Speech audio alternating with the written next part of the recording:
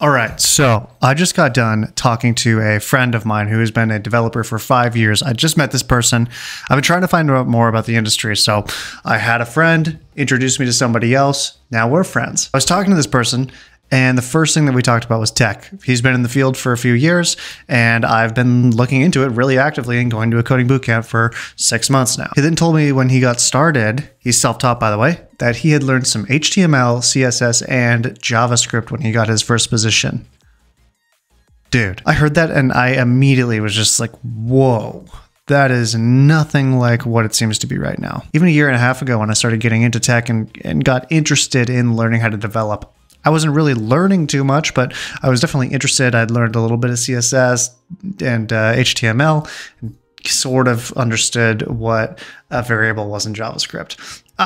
It seemed more intensive than that to me. I understood that I would have to learn a framework, get really proficient in HTML and CSS and JavaScript, and maybe put some backend on top of that, maybe an additional framework, or at least have some really solid projects to prove that I had some competency within that coding language. Now it seems even crazier. I mean, through this bootcamp at General Assembly, I'm learning full stack development, which includes, but is definitely not limited to, React, MongoDB, Python with Django, Node.js with Express.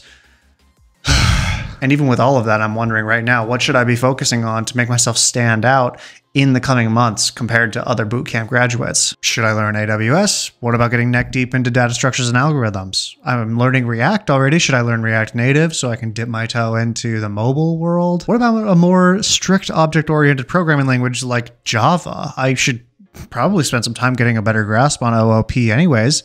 Hey, wasn't RuneScape originally coded in JavaScript? Java? Fuck. Hey, wasn't RuneScape originally coded in Java? That'd be kind of cool. Anyway, I just wanted to make this really quick ranty video because I've known this for a while, but in case you didn't know, tech has changed. It's pretty hard to get in for most people. It always was, but especially now, there's more and more hyper-qualified people looking for positions after the layoffs that we've had. There's a ton of hiring going on too, but there's more qualified people at the front end, and people who are juniors in learning, such as myself, need to kind of come to terms with this.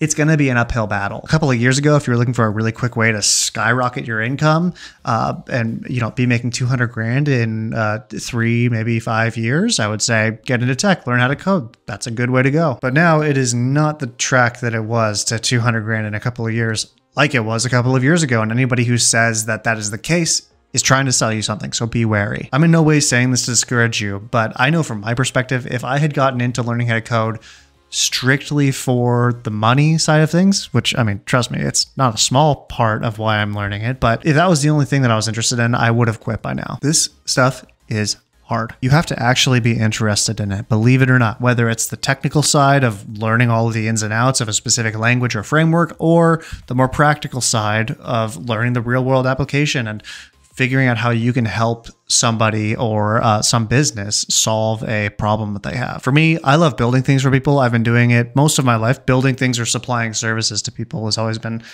something that I've done. I own a small service business right now.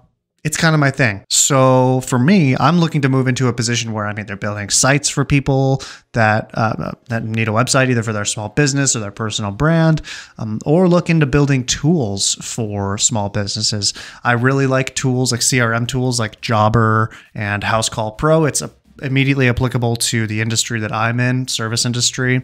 And I really love those applications. I've used them a lot. So I'm interested in learning how to build out things like this and make these applications better. In addition to that, I have pretty serious personal ambition to build myself and build my skills out of the blue collar world. There's certainly nothing wrong with it, but it's just something that I want to do. I want to be able to use my brain to make income. That's something that's really important to me. So when things get hard, I just remember I don't want to be stuck in a blue collar position my whole life. I don't want to be doing manual labor until I'm 50. That's not the path that I want to take in life. So for me, I can use that as motivation and a kick in the butt when things get really hard. Just to wrap this up, here's the bottom line. Don't go to a coding bootcamp if you're not truly interested. If you're not sure whether or not you're interested, spend more time learning now. There are way too many free resources on the internet that you can be on right now learning how to code. And I mean, the worst case is you find out that you aren't interested in it. And I don't know if that's the worst case. I think the worst case would be not looking into these things ahead of time, signing up, paying $5, $10, $15, $20,000 for a coding bootcamp, and then realizing you're not even freaking interested in learning how to code once it starts to get hard. You have to be able to hit these walls before you spend money on a tuition that you will be going down the drain, because if things get hard and you lose interest, there's no shame in that. But you need to get there before you waste the money. Don't be caught wasting that much money on a coding bootcamp. It would be completely unnecessary for you to do that. You can figure out right now if you're going to be interested in it. So do that. So that's the worst case. But the best case is you learn that you're interested and you sign up for a coding bootcamp. Or, I mean, even a better case is you learn that you're interested, you love it, and that you actually can manage to teach yourself all the way through to getting a job or building the application of your dreams that you want to build.